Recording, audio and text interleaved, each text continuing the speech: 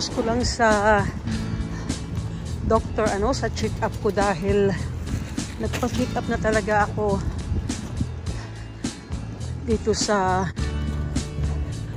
allergic po So, ayan, binigyan nila ako ng cream at may iniinom ako na gamot para sa allergy din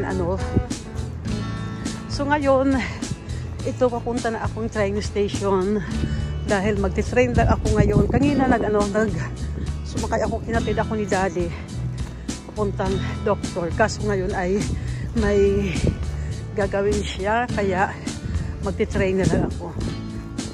Pero ito, bago ako pumunta ng train station, namasyal muna ako dito dahil gusto ko lang talaga makita kung ano na ang sitwasyon dito sa pinaka-center ito ang pinaka-shopping center dito sa Västerås Nakakagulat talaga guys dahil itong lugar na ito ang pinakamalaking city na malapit sa lugar namin.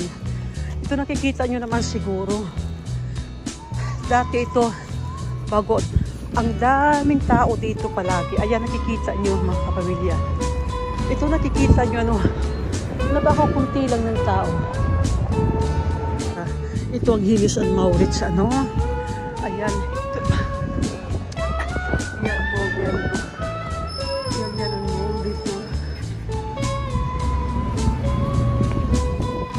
Nakakalungkot dahil itong street na ito, palagi ang daming tao talaga dito palagi. Ayan, makikita mo, halos walang tao.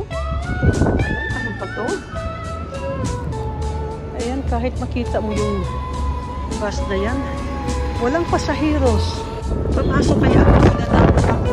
Tingnan natin kung ba sila. Habang hinihintay ni Mami ang super ang hangin.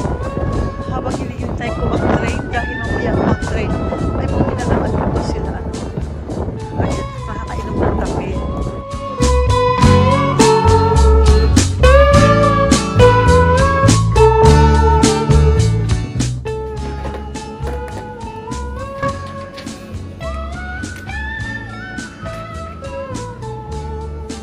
Kahit dito sa McDonald's, ayan, walang tao.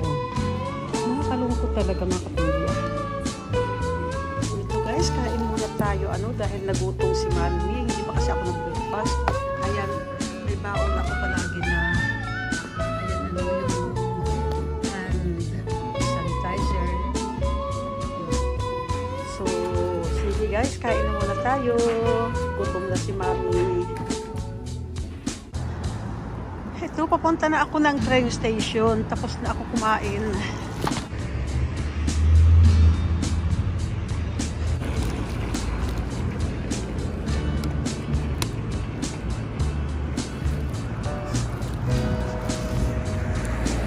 Ayan, doon na. So, ayan, ito na ang train station dito sa Västerås. So, galing naman dito sa Västerås, sa Västerås, 25 minutes ang biyahe. Ayan, ito na lang ako kahit nakarit pa. Parang nagmamadali.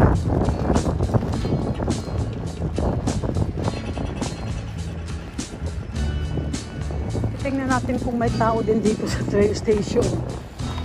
Dahil ito palaging puno ito dito. Halos wala kang mauupuan. Tingnan natin.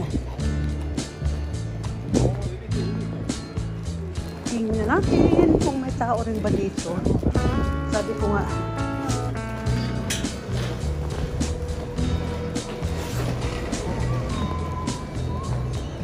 ayan, halos wala yung tao. So ngayon titingnan ko kung anong oras ng train ko. 12:33. Ayan. From Västerås to Sala. Alis ng train ko 12:28. So ang oras na yun ay, ayan, mag-aalas 12 pa. So may 30 minutes pa ako Ayan, kahit sa restaurant walang tao. So ngayon, ito bibili muna ako ng ticket.